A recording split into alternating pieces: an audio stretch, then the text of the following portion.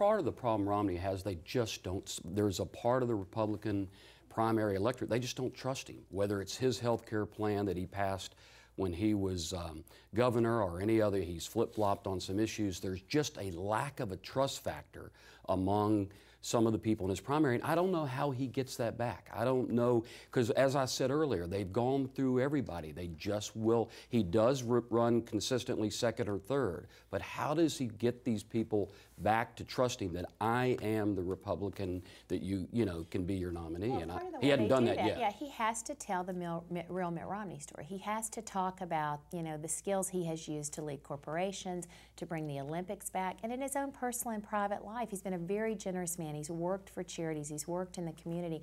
For whatever reason, the Romney campaign has been reluctant to talk about that side of Mitt Romney, and I think that can address and reassure these voters on the authenticity issue, but they haven't gone there yet. Well, I think another thing, too, is that he's always been kind of consistently, as Screven said, second. And there is a danger to being the #1 frontrunner. As we've seen, the mole that sticks its head up gets whacked on the head. And that's what's going to happen to Newt Gingrich. We're already starting to see it right now, and that's what happened to every other frontrunner that we had. It happen to Herman Cain, and we saw it happen to Rick Perry and the rest of them. So I think from that perspective, running right behind, you want to peak at the right moment. So I think running second is one thing. The other thing is we've had 7, 8, 9 candidates running. So if you have 8 or 9 candidates running, each one of those candidates is going to appeal to a certain part of the Republican constituency.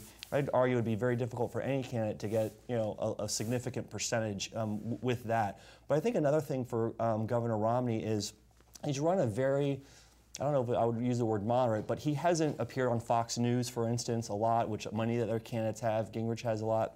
And he hasn't really designated his appeals towards the right wing of the Republican Party.